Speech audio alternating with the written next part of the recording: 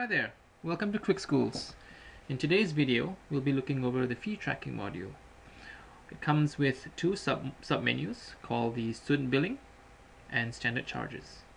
So just a quick overview. The fee tracking module works like a credit card statement. It keeps track of the outstanding balance for each of your students. Here we have a list of all your students and the outstanding balance. Click on a record. That'll open up the charges for the individual student. So from this screen you can add a charge, for example maybe tuition fees. You can also add a payment.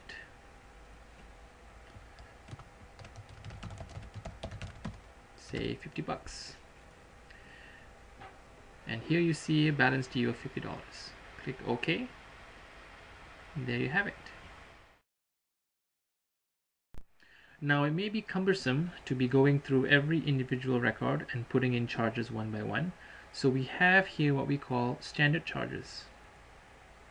And what you can do is you can define charges that you can charge in bulk to a set of students. So let's add a standard charge. Let's say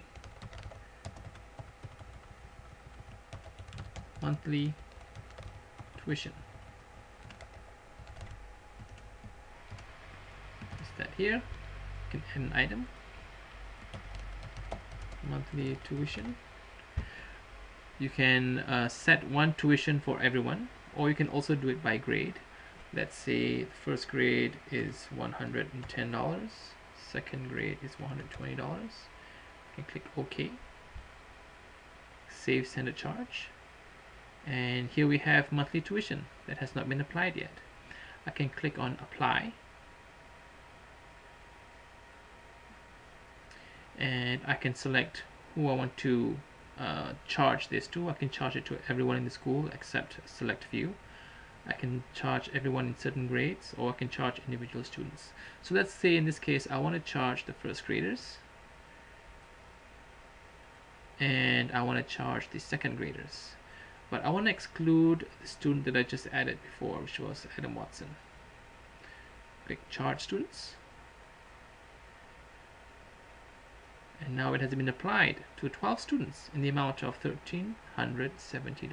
So if I go back to student billing, here are all my students, and you'll see I've charged the first graders and the second graders.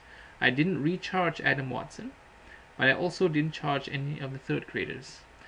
And if I need to make changes to any specific student, I go back and click on the record and add charges and payments accordingly. You can also generate statements using our system. Right now you have to do them individually instead of in mass, but eventually you'll be able to generate statements for all your students periodically, either monthly or quarterly or yearly, or however often you provide statements to your parents. But for right now, when you click on a student, all you need to do is click on generate invoice for uninvoiced charges. So this should really say generate statements, and we will change that soon. Create invoice, and now you'll see the charges here. Here are the invoices.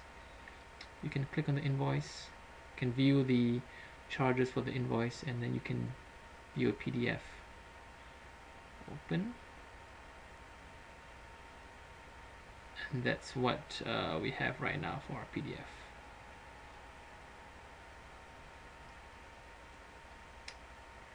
Okay. If you have the parent portal enabled in your paid subscription, the Apollo plan, you can actually see what the parents will see when they view their child's records. For example, if I click on a student record, there is a tab called Bills, and parents will have access to this tab, and any of your charges will appear here, so they know immediately in real time what is the balance due. Our last component for the fee tracking module is the reports. Every module comes with reports, and you can configure it from our features page. But if you are a school administrator, you will have access to all the reports for all the modules by default. So here we see the school fees reports. We have two such reports. Let's click on the summary. The summary shows you the outstanding balances. You can show all students or just students with balances, and it shows you the total. If there are multiple formats, you can select a format here, but in this case there's only one format. And this is it for the summary. For the transactions, same deal. If there are multiple formats, you'll see it here.